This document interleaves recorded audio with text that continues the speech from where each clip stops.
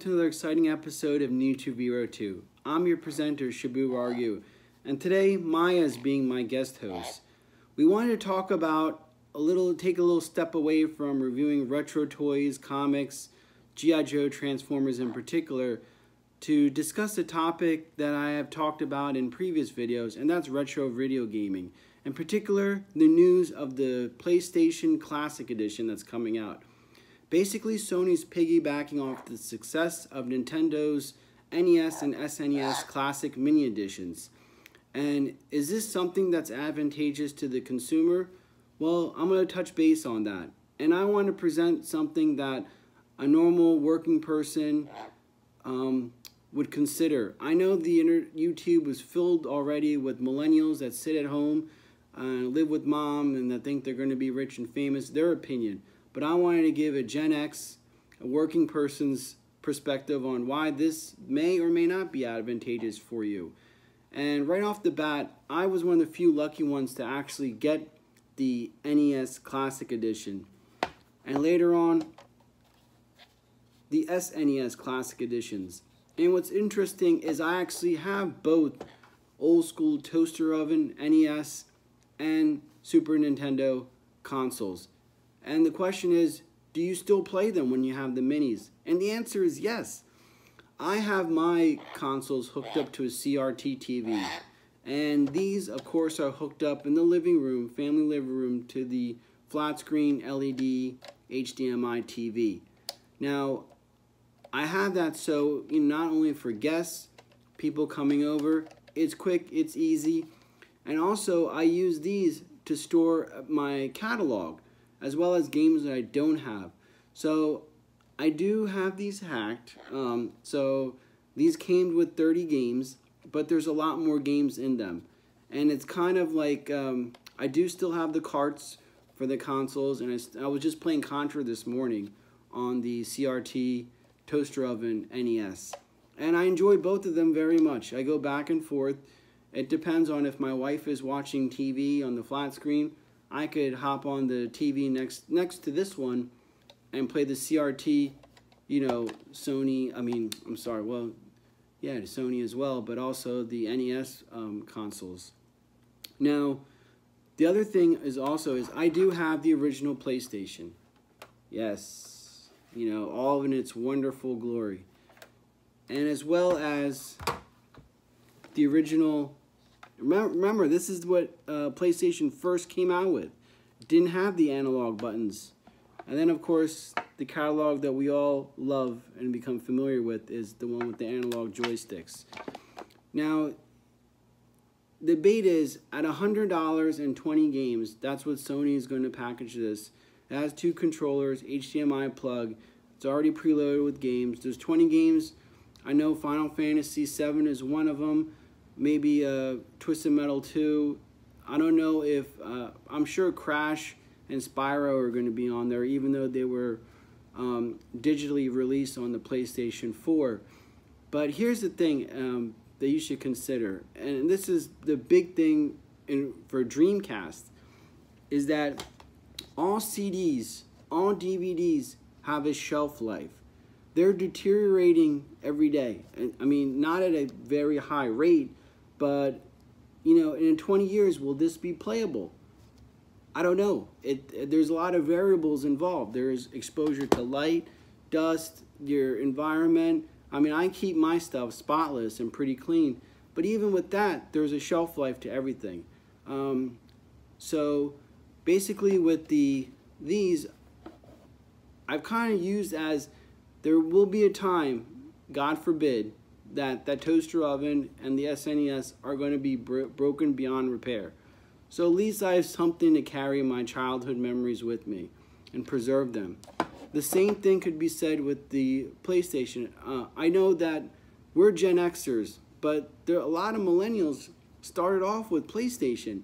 That's their childhood memory. That's when they began gaming. That's their emotional attachment. So you want to help them preserve that. And I'm thinking that the same technology, with having them, on a flash drive somewhat with these preloaded games, and it's just a matter of time before somebody figures out how to add more games to them.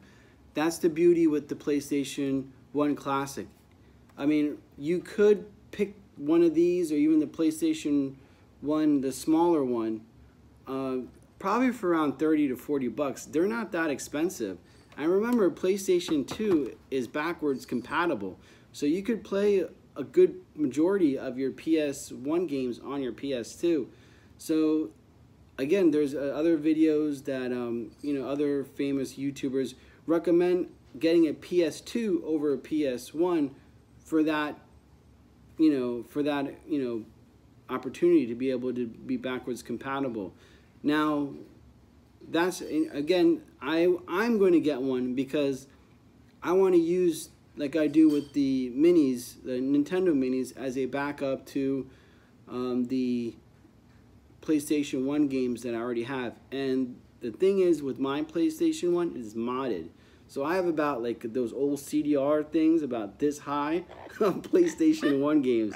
So getting all of them into a little thing, that's going to be a daunting task. But no matter what, it's a way to preserve your memories and to, you know, in a nice authorized packaging. So, and plus it'll look nice. I mean, for a decoration piece for us collectors.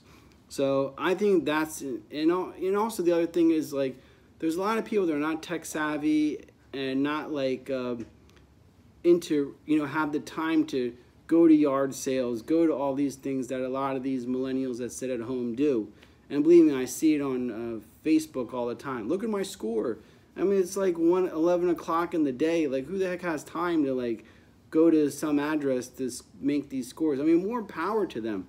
But, you know, I got a mortgage and bills to pay. I can't go out, you know, yard sailing in the middle of the week. That's ridiculous. I mean, so I'll go to the store. I'll spend money. I don't want to go through, you know, chasing down. I mean, you waste probably more in gas hitting up all these places than just going to the one place and buying something.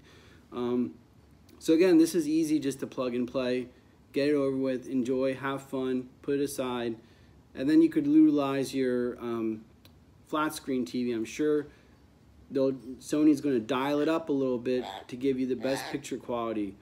Where the other reason when I talked about my CRT TV review is when you do play these old consoles, they don't look good on flat screen. I mean, it's good to play them on the CRT because you get that's what they were made for. They were made for those old things. So investing in a CRT and these old consoles, I mean, it's like a lot of things that I did for my setup.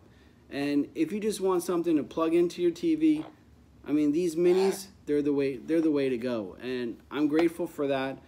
And the thing is, like I said earlier, I do play both. This morning I was playing Contra on the CRT while my wife was watching HLN with Robin Meade, who I think is actually terrible. I don't know why. I mean, she's, you know, I know why she's there. She's pretty, but she can't read news worth a lick. But that's another thing. Maya, what do you think? Huh? Do you like playing video games with Daddy? Yes. Are you a pretty bird? Yes. How many other reviewers have a cool-ass bird like Maya? But Maya thinks she's a cat because she's raised with 2 cats. So she's very cat-like, which is weird. But she's cool. She's always happy. She doesn't bite. And she loves sitting here and just playing video games with me. So anyway, the point is, I'm not trying to tell anybody what to do. I just want to give you an honest feel and what I think might be advantageous for you as a consumer. I hope this review was helpful, and if you would like, hit like or subscribe. Up next, we'll be looking at G.I. Joe issue number 255, which features Scarlet, and I think I'm working on it right now. But for those that follow, this is probably the best special missions issue that has come in this 5-part run.